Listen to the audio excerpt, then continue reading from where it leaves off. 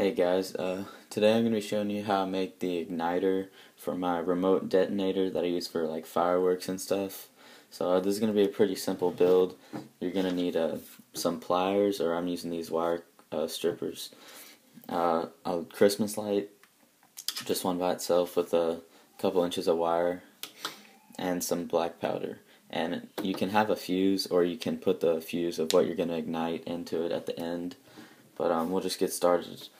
So what you're going to do is take the pliers, or in my case the wire cutters, and just clip off the end.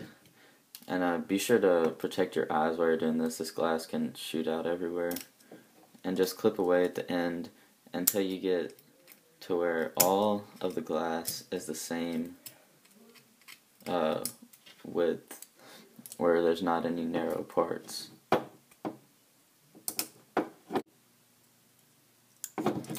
Alright, so once you got it all cleared out, you can take your black powder and then just fill it in most of the way up. Leave a little bit at the top so you can put your fuse in, or put a little piece of paper towel in so the black powder doesn't come out.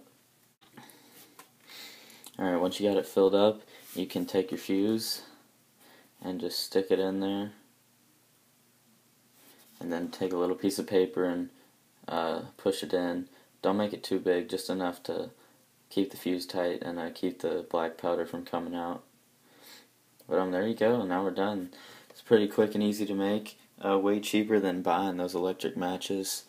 But now all you gotta do is strip the ends and hook it up to a battery, and it'll ignite whatever you put it on.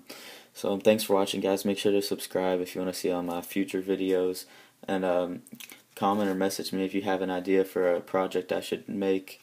Alright, see ya.